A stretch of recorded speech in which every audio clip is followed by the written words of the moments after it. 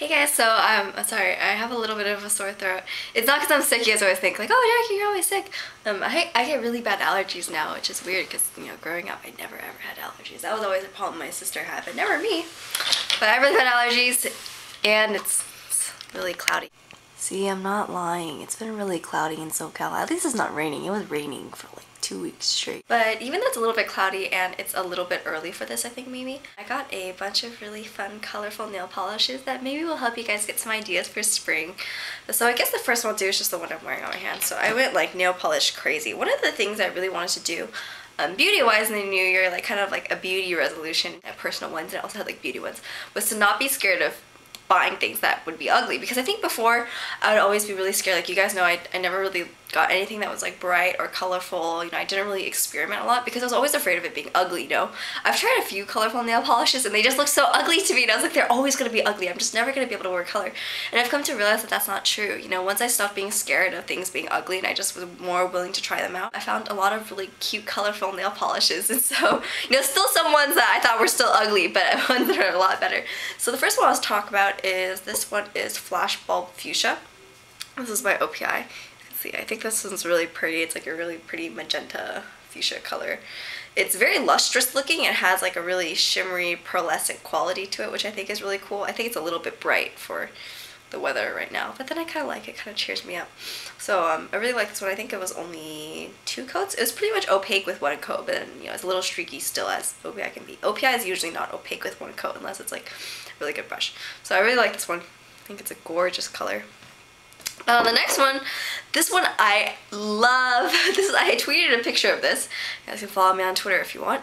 And this is kind of the one that I took a chance on. This is like my first colorful nail polish that I really took a chance on, just because, you know, like I said, I wanted to kind of experiment outside of my box, and I was so surprised by how much I love it. So it looks a little bit darker on camera than it actually is. It's a little bit lighter, but you guys have already seen that photo. It's Do You Lilac It? And it's literally like one of the prettiest nail polish colors I've ever seen in my entire life. The staying power is really good.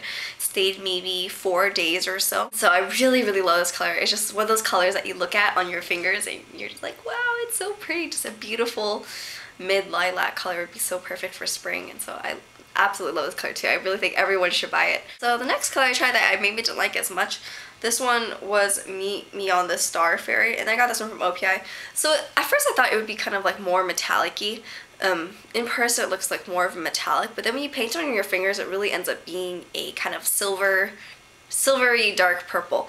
And it's not bad, but it's not really good. It's not a color that I would like recommend to people, you know. It's just an okay color. It doesn't make me happy when I look at it. It's kind of plain. I would maybe use it to like match something, like match my clothes, match my accessories to it, but I wouldn't want to just wear it for itself, so I would probably pass on this one if I was to try it again. And the next one I got was OPI's I Don't Give a Rotterdam. This one became really popular in the beauty community, and I thought that it would be like a really fun color to use because I had seen pictures on it. You know, I was like, wow, that's a really nice nail polish color.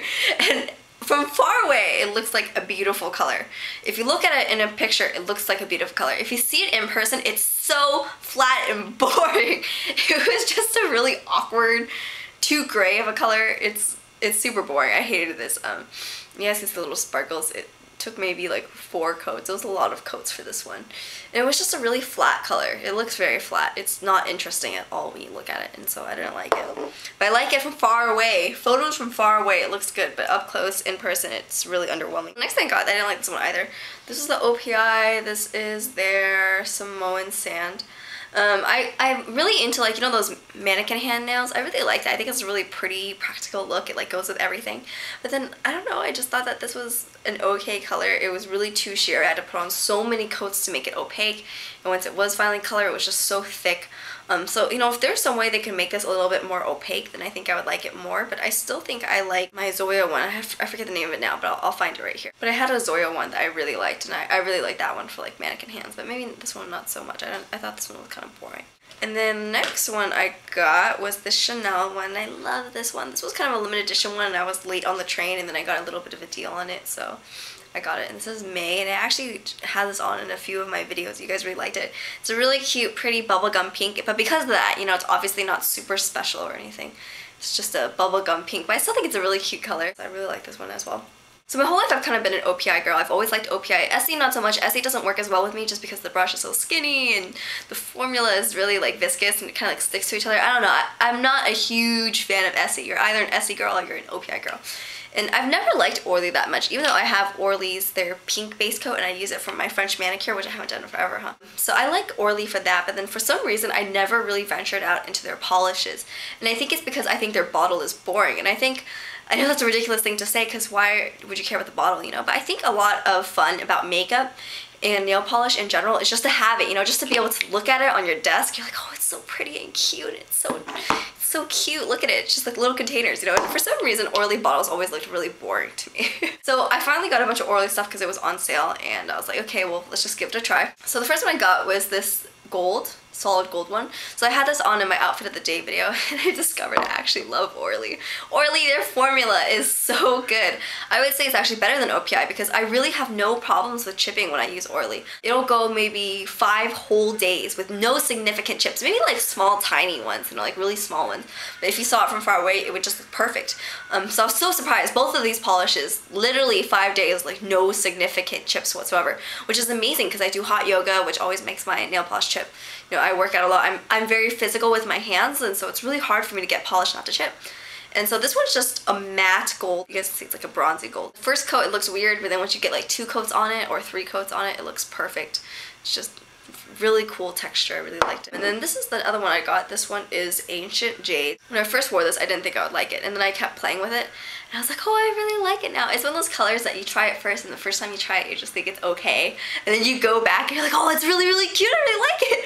So it's very minty. I know it's kind of typical, but I don't know. It's a really cute color, and it literally lasted forever. Lasted 5 or 6 days, which is just amazing.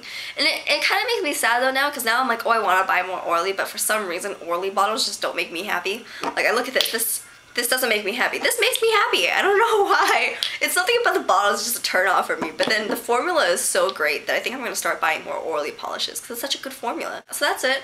I'm going to have some photos of some of these polishes, of all the ones that I've taken on my blog, which will be down in the description box. So you guys can kind of see like an in photo, obviously, because you guys can only see this polish right now, which is like super bright. Oh, it's like a really good summer color. So basically, I would definitely recommend these guys.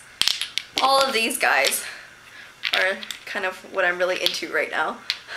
This lilac one though, I'm obsessed with the Do You Lilac. I'm so obsessed. It's such a pretty color.